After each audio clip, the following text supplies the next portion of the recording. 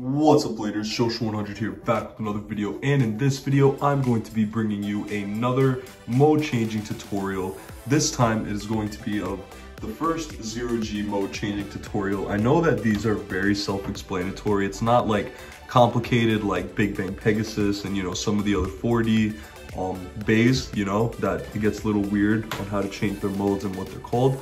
0G bays are very simple, but I know a lot of people recently have just gotten into Metal Fight Beyblade and they might not know exactly how to change the modes. So if you do, great, you don't need this video, but if you don't, I'm going to show you how to change in this video Archer Gryph's modes.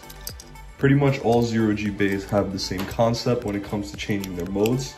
So let me take it apart and I'll show you. So all 0G bays, the wheel is made up of two parts, a chrome wheel and a crystal wheel. So when you put it together, right,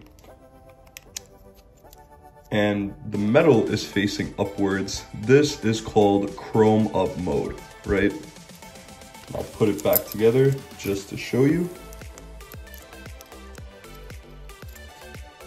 This is chrome up mode for Archer Gryph. Now, to get the other mode, all you're gonna need to do is flip over the wheel. And if you didn't know that was possible, yes, it is very possible. Even though most people will prefer chrome up mode because high key it's just better, crystal up mode does end up looking cooler. So this is crystal up mode. They each have their own advantages and disadvantages, so you can choose to use whichever one you want to use. And that is pretty much it. So yeah, please don't forget to like, comment, favorite, and share, but most importantly, please subscribe, and thanks so much for watching. Peace out, guys.